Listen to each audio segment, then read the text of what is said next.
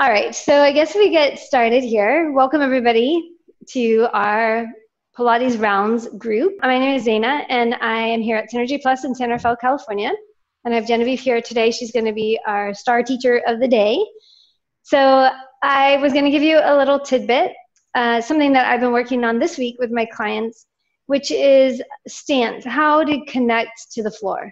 So Pilates does a lot laying on your back, does a lot strengthening everything, but really there's not a lot in Pilates that stands you up, except for maybe the Pilates push-up, as far as the mat work goes. In the other apparatus, we have a lot more of that. But especially the chair, which is one of my favorite places to explore the standing work. But even here, without any props, we can work on a little bit of that standing form. So I'm just going to try and connect your feet to the floor, and then I'm going to turn it over to Genevieve. So I have people just stand in parallel. So just kind of stand up in parallel. I'm going to take my weight first and just sort of shift it to the balls of my feet and let my heels float. You could even kind of bounce a little bit if you're in that forward position. Should feel like your legs are on strong. If I get floppy legs, it changes my whole posture here, right? If the knees start to relax.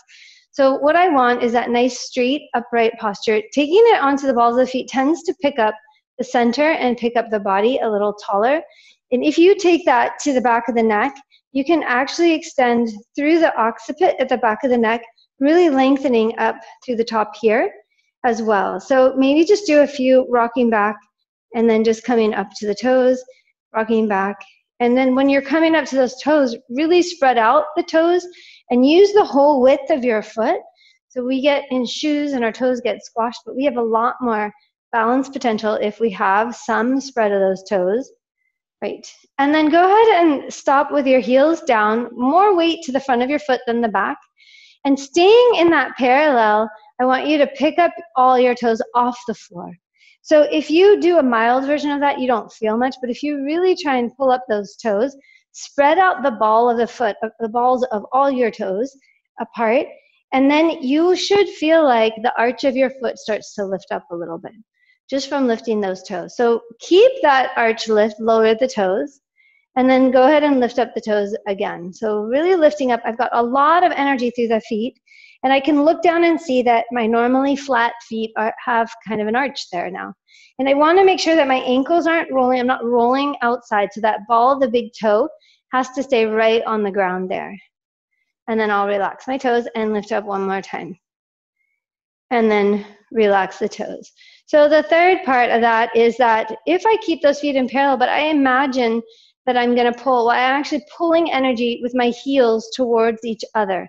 So even if I don't go anywhere with my feet, which I actually don't want you to turn the feet, I want you to just pull that energy through the heels. So that's going to activate my inner thighs. If I then pick up my toes but keep the ball of the big toe down, I'm really now picking up those arches, wrapping around and lifting up. Here now, I should be able to hopefully continue that motion up through my center and out through my head. So really alive in the legs, feet. Lower the toes down, keep that arch up in the foot, and you can keep that sort of spiraling happening just to activate back in through here in this direction, going backwards. And imagine that spiral all the way down through your feet. So this is a great active way to be, stand. You should be able to, in this position, if you keep that wrap, should make it really easy to do things like lifting up your leg, extending out, right? I should be really well balanced if I can stay on that ball, the big toe, right on either side. Should really give me freedom, right, with that lift. If I keep on this hip, which I just didn't do, if I keep on this hip, right, you can explore that, really keeping that leg connected to the floor, the arch lifted, and the foot alive. So that is my tidbit for today, and I'm going to hand it over to Genevieve. Hello, everyone. So today we're going to do a little bit of work with the TheraBand. I've been kind of playing around a little bit with how to use that as a prop for people at home who may be missing the apparatus work a little bit. So you want to make sure you have that handy for most of the stuff that we're doing. I have taken to starting Zeina's classes, or my classes, the way Zeina did with the band under the feet to get the shoulders down. So why don't we go ahead and do that? I think this is a shorter one. Do you need this? Here, take this out too. Sure. So let's just start there. Balls of the feet on. And get our nice, beautiful stance that we just worked on. And I like to wrap in and drop the shoulders down. Add in that turning of the palms forward by pulling the shoulder blades a little closer together on your back. And then releasing. And again, turning forward, growing a little taller out of your feet, through your hips, through your waistline. And release. And again. And we'll just do one more here. Holding, and then I like to just do a nice little head circle. So we're going to drop the right ear toward the right shoulder. And up, and we'll go around the other way. Drop the ear, turn the nose. Sorry, add that shoulder roll back if you dropped it. I just like this because it kind of pins people's shoulders in the right position, and then you can get into that neck stretch where they're not pulling their shoulders forward to get there. Okay, so after that, keeping your band handy, we're gonna head on down to the mat, lying on your back. You can grab your ball for a little support and stability. So for those who don't know, my body is the hypermobile type. And so most of what I teach, I cue some modifications for that. And I may do something slightly different one side to the other just because of that. So just bear with me. Okay, so we're gonna start with our breathing in neutral. I also have been playing a little bit with my cueing for breathing and coccyx curl. So I'll just share a little bit of that today, and if it works for you, great. If not, then it's just something to keep in the back of your mind maybe. And this one for breathing in neutral, I took a little bit from Teresa's cue, her class weeks ago. So we're gonna inhale, and we're gonna think of a chocolate souffle. So we're gonna inhale and let the belly rise. And then we're gonna exhale, and the center of that souffle is the belly button, and that is what starts sinking first, coming down toward the spine. And then we inhale, souffle rises. And exhale, it falls. Again, always thinking about the center of that souffle, right? That's how it always falls down, is right from the middle. And then it's sitting in a dish, which does not change shape.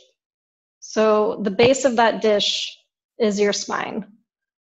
And that structure that's in contact with the mat, your hips, your thoracic spine.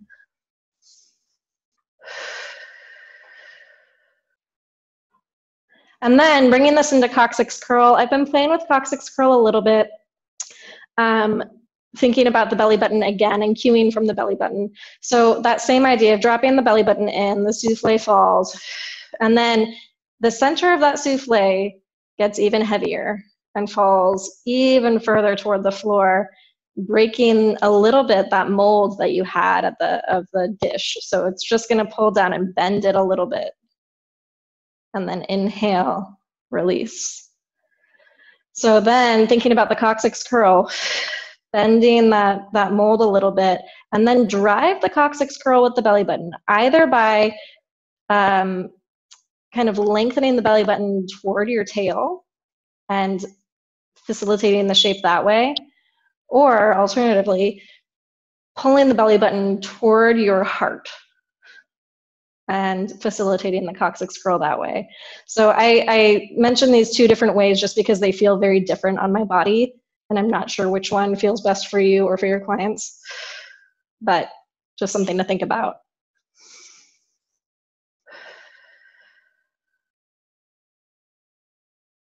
I'll just do one more like that. And then we'll take this into bridge, rolling up and rolling back down. I'll just do a few here to warm up, and then we're gonna get the band involved.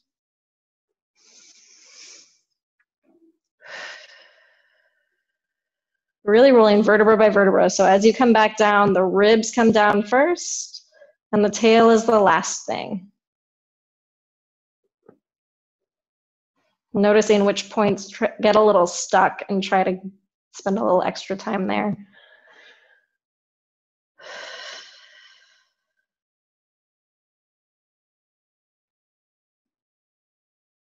Okay, go ahead and grab your band.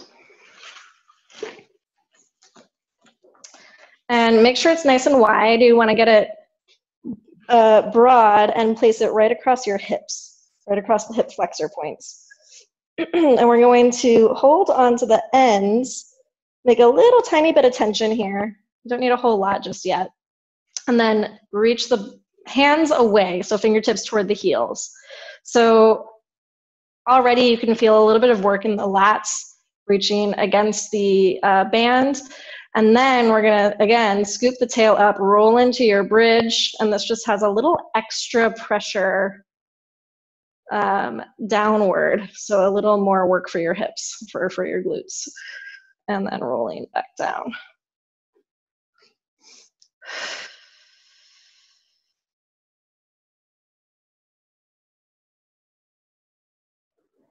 Good. And you can play with the tension here. I like not a whole lot of tension just because I just like the feeling of feedback, I guess.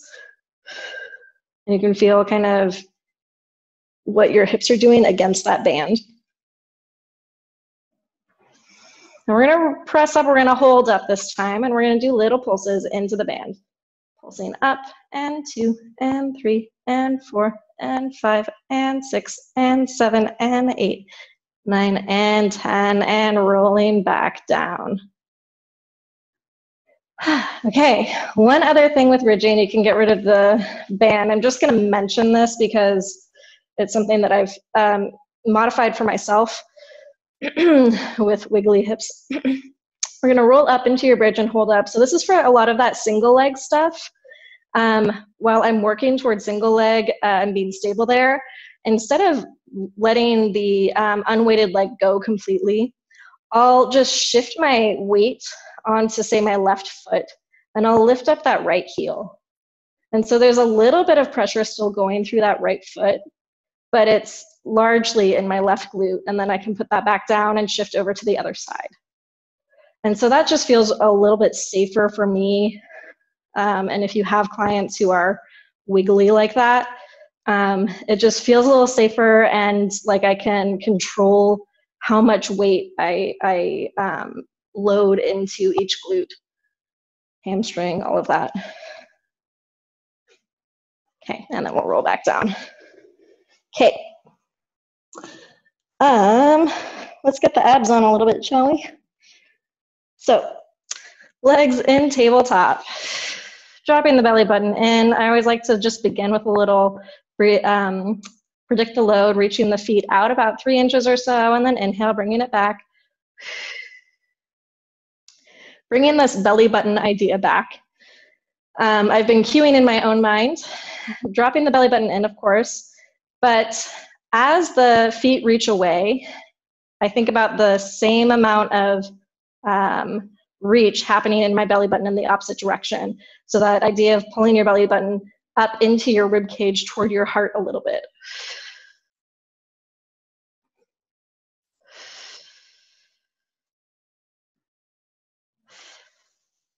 And sort of that counter weight that you're making there.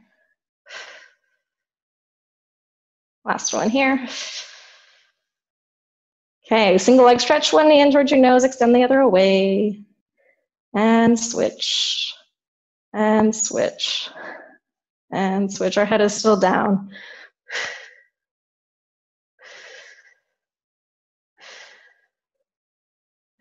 One more each side. Bringing the legs back to tabletop. One toe taps the mat. Bring it back up, and other side. And tap. And tap.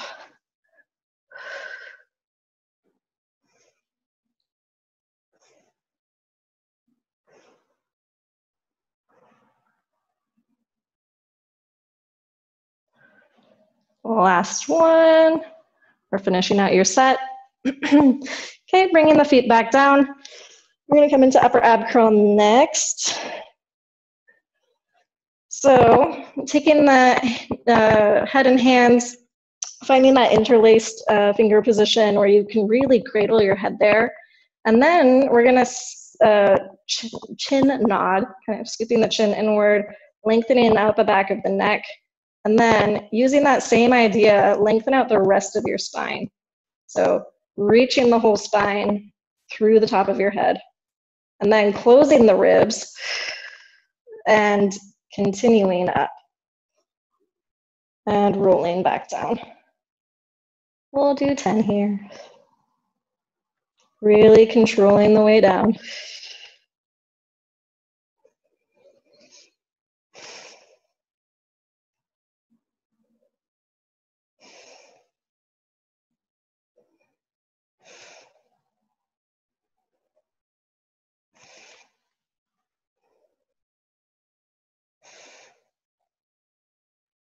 Last one. And back down. Okay. Abs are on a little bit. I want to get a little more band work in here. So we're going to take the band, loop it around the left ball of the foot, or ball of the left foot, however you want to think about it. Okay. So we're getting it in the right place. It's like half the battle. Okay. So we've got that leg reaching up toward the ceiling. I like this because it gives you a little of that hamstring stretch, but you don't have people necessarily wrenching themselves out of position because they've got the length of the band as well, the stretchiness of the band. So we're going to reach through this leg. We're in parallel, reaching down toward the floor and inhaling back up. So just sort of like your leg lowers on reformer, finding that length.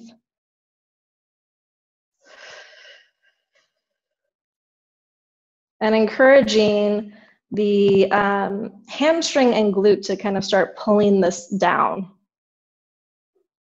along with the reach through the leg.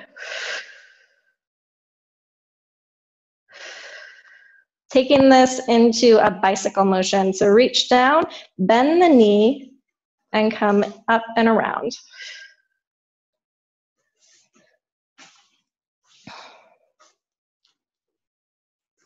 So an added benefit to this that I noticed is that it kind of works a little bit like your footwork on the reformer as well. If you keep the ball of your foot reaching away and reaching the same direction. So if you don't let it stay, if you don't like lock your ankle, if that makes sense. I don't know if that makes sense. Okay. Last one here. And we can reverse, coming around.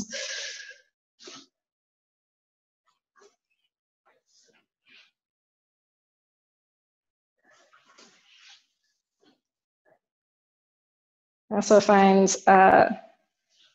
the change in like kind of like with the springs, right? You've got more tension happening at one point versus another. It kind of makes the knee do interesting things. I don't know, I was noticing that a little bit. Okay, let's come into turnout. Same idea. Got one end in each hand, and we're gonna do like a half frog leg.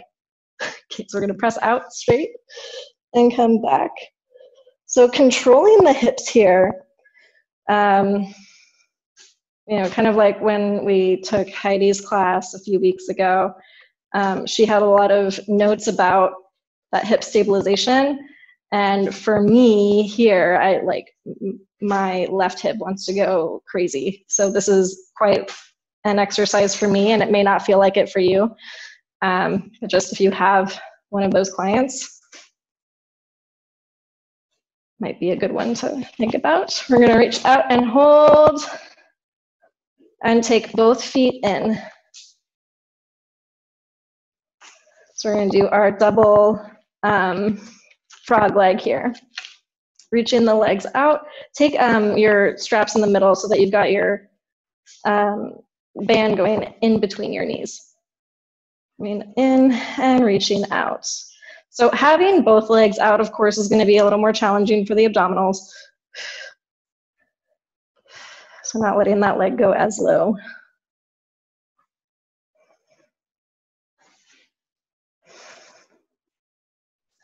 Last one here.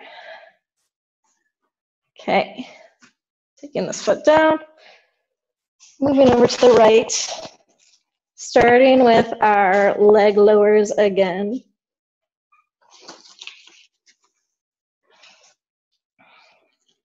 Okay, both hips equally weighted here, reaching through the ball of the foot.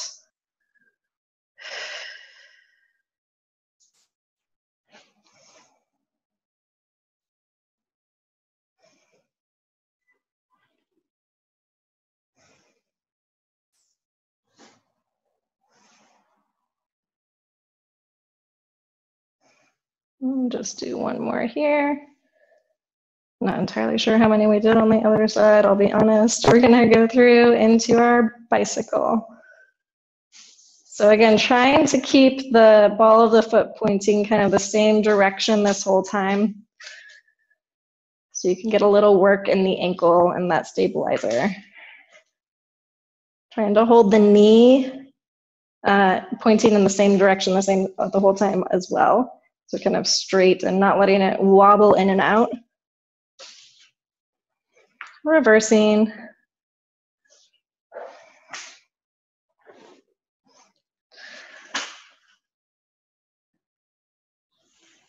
I guess one other important cue here is I feel like a lot of people are going to start to get into their neck and shoulders with this arm position. So just reminding to cue the shoulders away from the ears. Okay, turning out, single leg frog, or half a frog leg.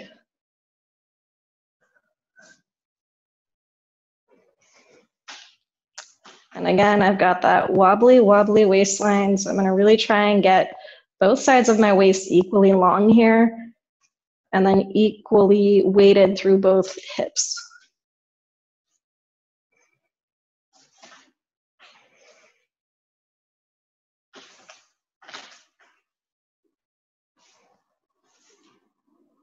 Okay, I'm gonna put both feet back in one more time just to kind of get myself zipped up again for a final about 5 frog legs here.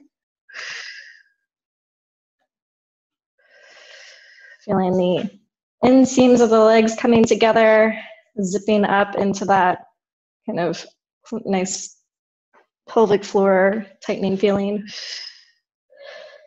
Good, and then we're gonna bring the legs back to parallel, both feet in again. And we're gonna do a little assisted sort of leg lower here. So getting into abs again, reaching the legs away, or abs a little bit more. Reaching the legs away and down, just as far as you can control.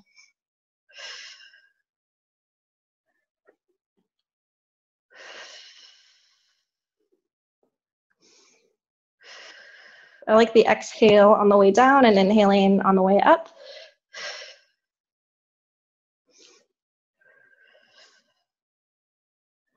We'll just do one more here. Good. Okay. Taking the strap away, or the band away. We're gonna come into quadruped next. I was playing with doing this one. It does require making a knot in your band. If you feel okay with that, and a longer band is gonna probably feel better. I'll show you, and you can either do it or you can go bandless. But basically, you're gonna make a little knot in here with a loop for your foot. So you want it to be a big enough loop that you can get your foot through there. And that.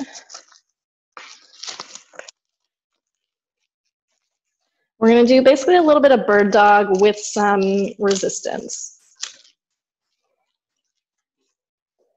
Okay, so we're gonna get that band on your left foot, come into your quadruped position, and you're gonna hold the band in your right hand.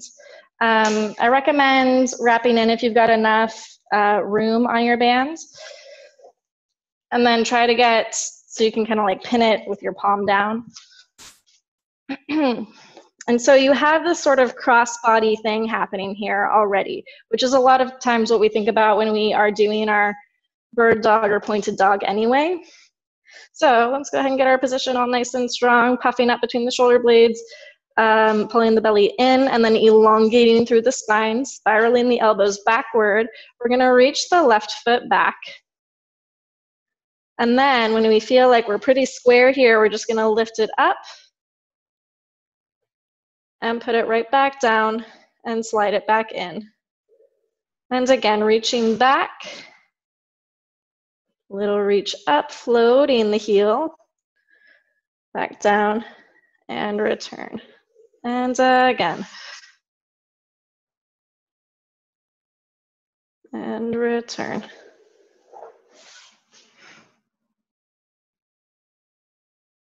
And return, and we're gonna reach back and we're gonna hold with the leg floated up. We're gonna turn it out. We're gonna do little pulses up. So try to keep those hips still square, both hip points pointed straight down toward the floor. Little pulses. Last one, and then turn it back to parallel. We're gonna open the leg slightly out to the side and then bring it back to the midline. And again, a little open and return. And open, return, open, return.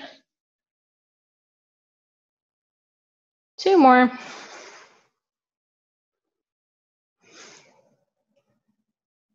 Good, and bringing it back in. Okay. Let's take these over to the other side. So once again, you're going to want to wrap in now with your left hand.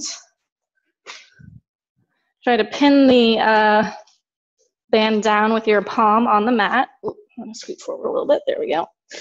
Alrighty, and then finding your posture once more, that perfect elongated, puffed up posture. And then we're going to press that heel back. Find your symmetry here. And then a little float of the heel up. Tap it down and bring it back in. And reach it back, float it up, tap it down, bring it in.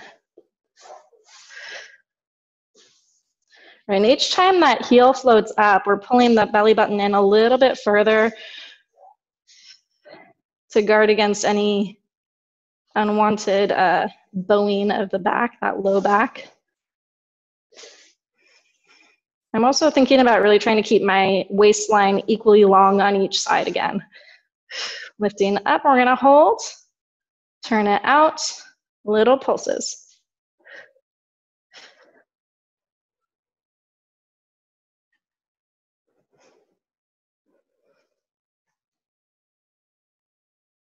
Three, 2, and 1.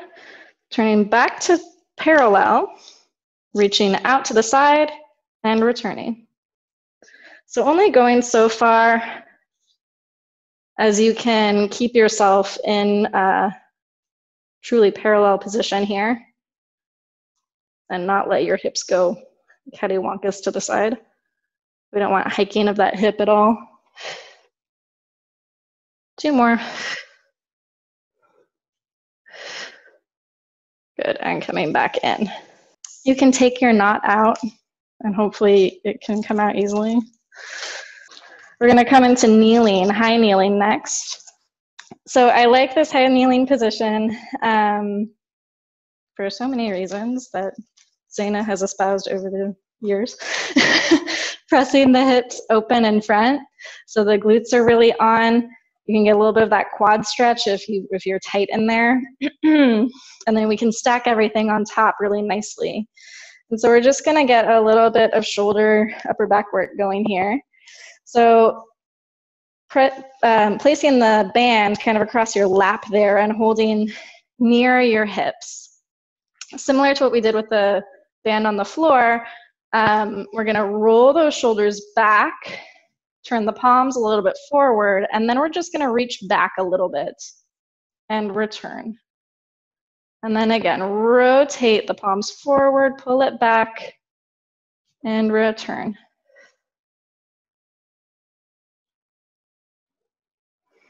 Working hard to maintain that nice length through the spine.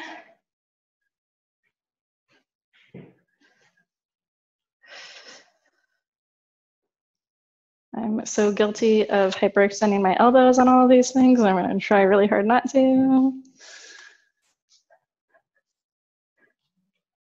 We'll do one more here. I also feel like, I don't know, I always wind up cueing a lot of the clients here that not to pinch off the spine back here as we're doing these, but instead to draw the shoulder blades together and keep equally wide through your back as your chest, so that you kind of have this feeling of centered mass through your torso here.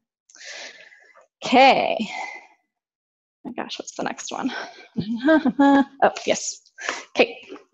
So we're gonna next put the band on the floor, and you're gonna be in sort of a split kneeling stance. So we're gonna put the left knee down first, and you're gonna want more band on the right side in that case. Placing the knee down on top of the band, you're gonna grab the slack part with your left hand. So the right foot is forward, left knee down, and your band is coming through your like midsection here. And you're gonna hold and wrap in your left. Okay, everybody in there? It's a puzzle. Okay, and then you're gonna take the band on the outside of your elbow. So you've got sort of this Z pattern happening here, elongated Z. Okay, now this one is sort of like, I forget what this one is called on the reformer. Overhead, yes. So we are gonna be reaching overhead. However, this one we're gonna try to get the elbow to still point straight forward. And we're gonna get this by dropping the shoulder blade down the back and reaching up and back down. The reason I like this weird kind of cross-haired position of the band is because it kind of makes everything feel like it's coming closer together, and it just guides the elbow a little bit straight forward. If the straightforward motion is not great for your clients, I imagine you could still do this one out to the side here like this.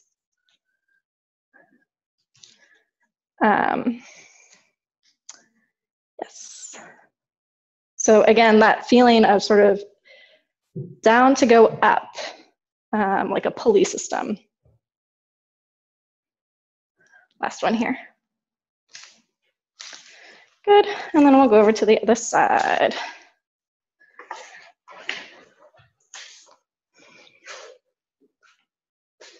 I should say, the last time I taught this, I had everybody pause in like the split kneeling stance for a stretch here too, because it's like a really nice opportunity to do that one too, where you're sort of just pressing through the hips to get that hip flexor open again. Just a note. Okay, wrapping in. Once again, you've got that band coming through kind of your inner thigh part here, and then out through the outside of your elbow. And we're reaching up and coming back down. So dropping the elbow down, or dropping the shoulder blade down to let the elbow come up.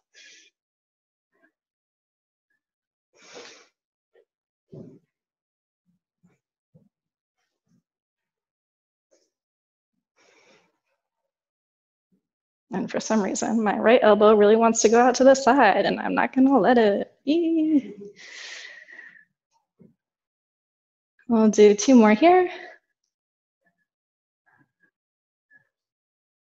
Good.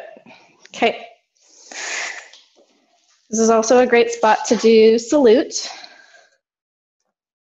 So we'll do this kneeling also. You could, of course, do these, do that one standing, do this one standing. We're going to take this right around that kind of broad spot in your back, right kind of where your bra strap would hit or your shoulder blades come into play. I like to wrap in, take the fingertips together in front, And I do tend to give people an option of where they want to start and end with their hands. I like this upward diagonal trajectory. But I like to give people an option as far as like whether they start at their forehead or maybe down by their mouth if they feel like that angle, that degree of angle is too much.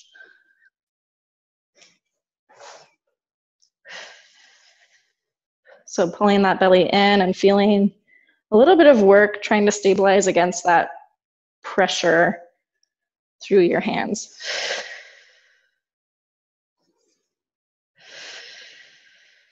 Two more.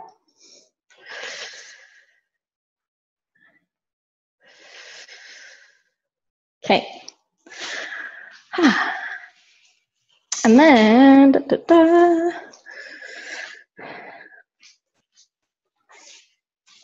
if you come around this way, actually this one isn't one that I did, but we can try it. Your queen arms. So probably coming inward would feel better. So scooping, taking the band right behind your back, and then scooping the fingertips upward, dropping the shoulder blades down the back.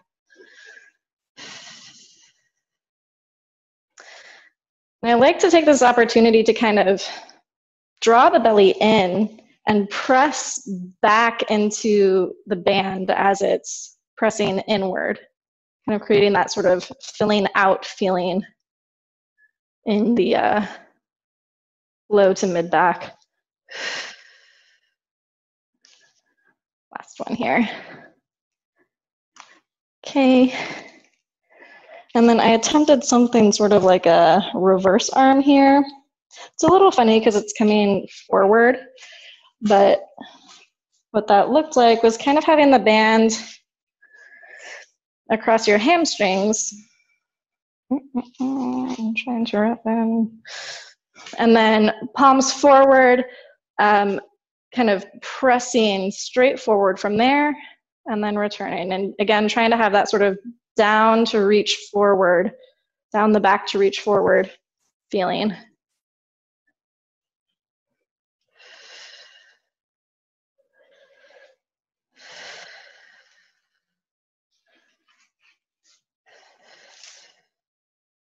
Two more.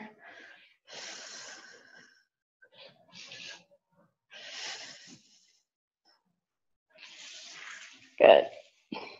Of course, we could do a million more of those, but I wanted to get to some standing work too. So let's come up to standing. And we're gonna do a little bit of squatting and a little bit of rowing work up here. And so I guess let's first take your squat unweighted. So just having your band in your hand, taking your feet about hip distance apart, maybe a little turnout, and just taking your free squat. So shifting your hips back, bending or hinging at the hips, pulling the belly in, getting nice and long through your back, and then firing up the glutes to come right back up. So just noticing how that feels, just with your own body weight against gravity, or with gravity.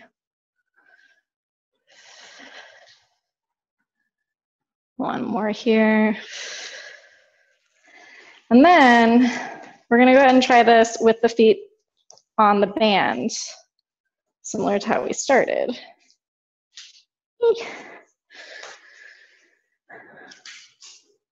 Okay. So getting your feet, again, about hip distance apart or so, maybe a little wrap in of the hands. And as you can see here, we're gonna be going with the band on the way down and against it on the way up.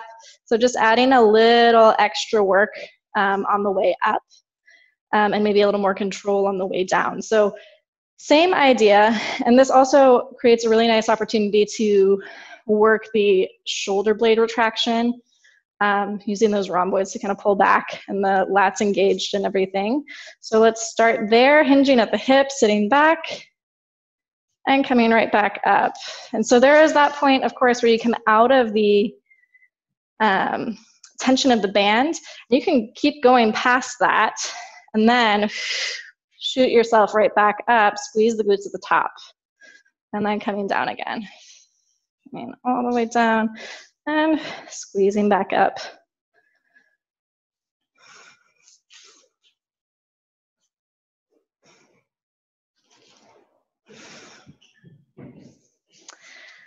Good. We've got 5 more.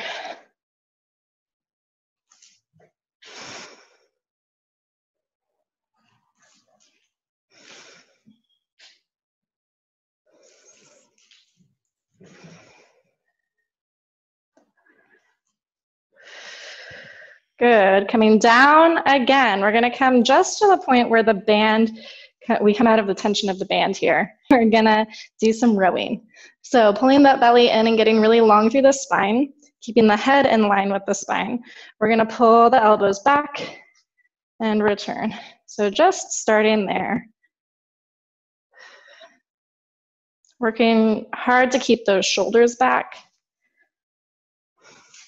Working hard to keep those feet in contact with the floor, even the pinky toes.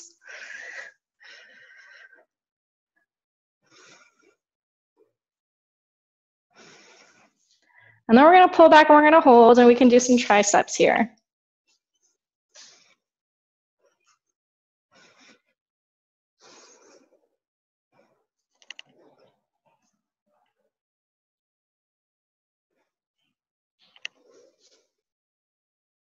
Last one. Good, and coming up and out of that. Okay. I feel like I'm forgetting something. But one other thing that we can do with your squat is to band your squat. So again, a little bit of resistance on the rotation. And so what that would look like would be to band here, tie another fun knot in your butt. Hopefully you can find something that works there. And I'm just going to use a little bit of tension for myself, again, because I tend to get pulled out of place really easily. But you could go as strong as you wanted to, and we're going to really turn the knees out over the toes as we come down into our turn out squat. And come right back up again.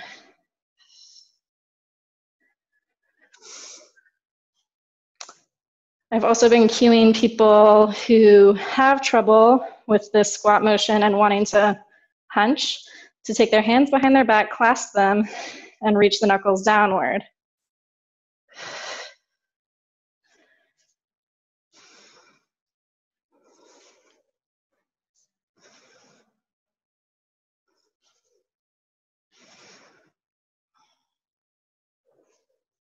Three more.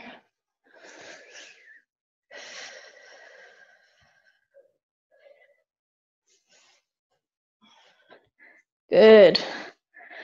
You could even get really excited and do crab walks here, but I won't make you all do that. We all know how those work, right? Okay. So let's just finish maybe by giving our glutes a little bit of a stretch, coming down onto the mat.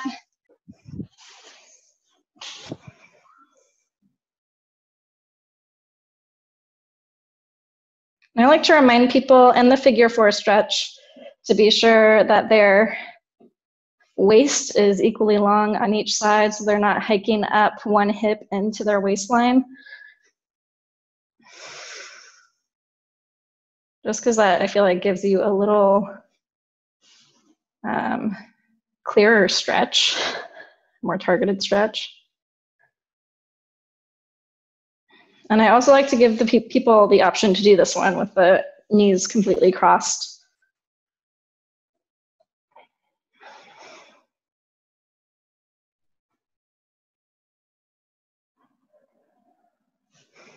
And switching to the other side.